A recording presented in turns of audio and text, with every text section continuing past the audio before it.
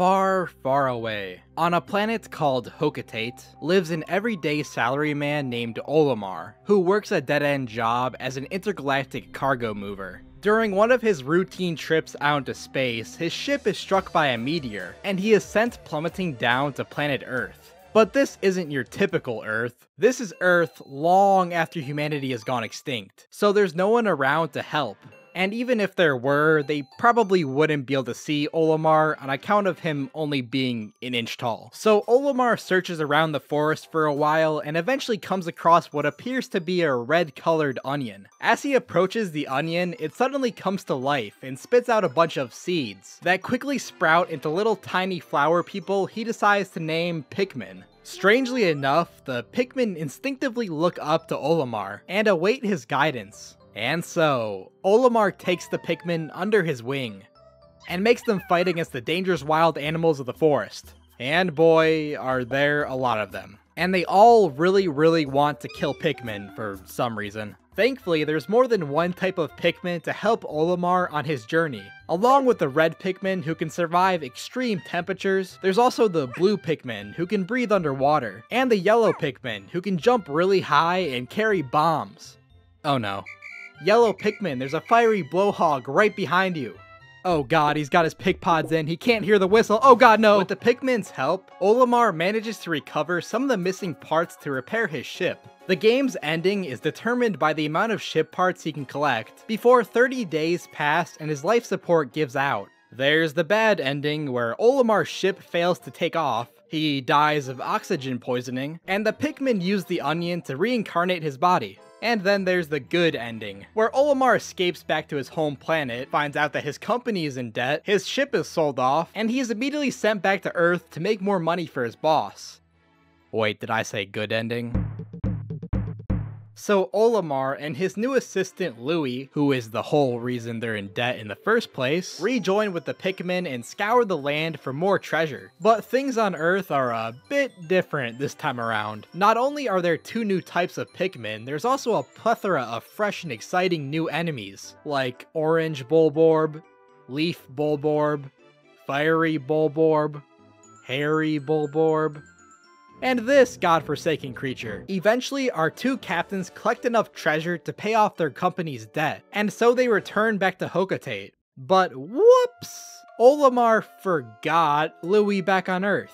In order to avoid a potential lawsuit, the president decides to accompany Olimar back to Earth and help search for Louie. The two manage to weasel their way down a long and dangerous cave system, where, at the bottom, they find Louie perched atop a giant mechanical spider. But no, he's not in danger, he is the danger. Somehow, Louie descended through the hardest dungeon in the game, all by himself. Frickin' jab-locking Bulborbs into oblivion, and hacked into the brain of the game's final boss, which he then commands to attack his former co-workers. Unfortunately for him, Louie underestimated Pikmin power, and his spider gets destroyed. As his fellow associates aren't fully aware of Louie's true intentions, they pack his unconscious body back into the ship and bid the Pikmin farewell once again.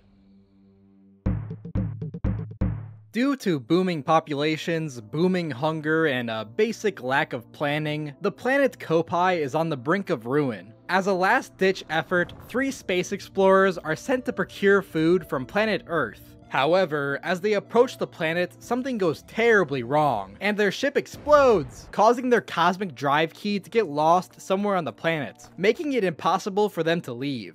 On the bright side, there's tons of fruit to collect and just enough unpaid workers to carry them all. As per tradition, there's also 2 new Pikmin species that are so overpowered that you rarely will have a reason to ever want to use the old ones. Meanwhile, Olimar and Louie also land back on Earth for different reasons. Olimar to collect enough treasure to buy back his old ship, and Louie because he wanted free food. After picking up the cosmic drive key, Olimar chases after a shiny object and ends up getting kidnapped by this thing. It's not trying to hurt Olimar or anything, it just has a crush on him. And really, Can you blame it? Like any good space friend, Louie quickly and with no hesitation runs away, and ends up being taken in by the Copites, who believe that Louie is actually Olimar, who they recognize because he's been leaving his Pikmin 3 walkthrough all across the lands for them to collect. Keeping up his tradition of being the worst guy ever, Louie steals the Copites' entire food supply and runs off into the wilderness, only to be eaten by, this other thing.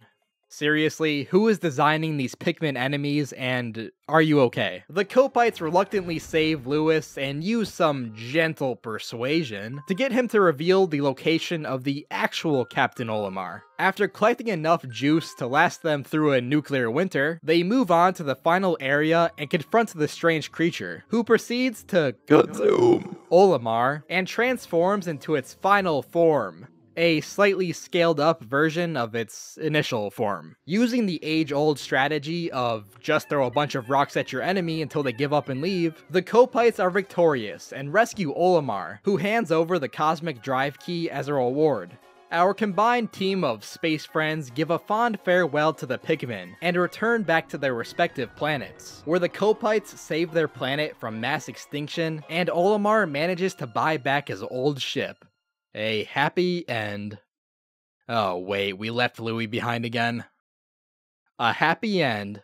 But wait, a few questions still remain unanswered. What was the Plasm Wraith? Why did it want Olimar's space booty so bad? And how does it all lead to a potential final confrontation in Pikmin 4? Well, put on your tinfoil hats because we're about to jump into some conspiracy theories. First off, let's analyze what we do know about this sparkling menace. It has a strange fondness for Olimar, and it bears a striking resemblance to the Gulix and the Water Wraith, two bosses from the previous games. A popular theory in the Pikmin fandom, and yes, we have a fandom, is that these three are actually the same creature, who has been following Olimar since the very first game. But wait, shouldn't it be dead since we defeated it in the first two games? Well, as explained by the ship in Pikmin 2, this monster's true form actually lies in another dimension, meaning that destroying its physical form on Earth does nothing but slow it down. In Pikmin 3, not only is it shown to have survived once again, it's also visibly angry at the Copites for taking its precious Olimar away.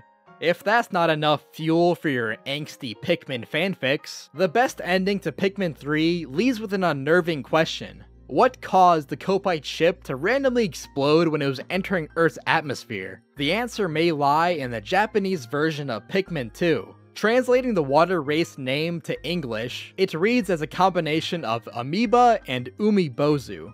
If you're like me and you have no idea what Japanese folklore even is, basically the umibozu is a mythical spirit known to capsize ships at sea. Perhaps the Plasm Wraith is the one bringing space explorers down to Earth. This would explain why almost every single landing on the planet has ended in a failure. Maybe it just wants some friends to play with and is trying to destroy their ships so that they won't be able to leave. Or maybe there's another unexplained reason we have yet to uncover. Is the Plasm Wraith pulling the strings behind the entire Pikmin series? Or am I looking too far into a game about tiny elf creatures with little leaves on their heads? Only time will tell as the story continues in Pikmin 4. Eventually. Also, don't mention Hey Pikmin to me, that game doesn't exist. Subscribe for more, thanks for watching. If there's a game or series they'd like to see me cover, then leave a comment below telling me what it is, and I'll try to get to it when I can. This video was a bit different from how I usually make videos, so hopefully it turned out okay. I'm slowly getting better at drawing, so I'm trying to get more and more animated as it goes on, so things are gonna get weird and hopefully get better by the end. See you next time.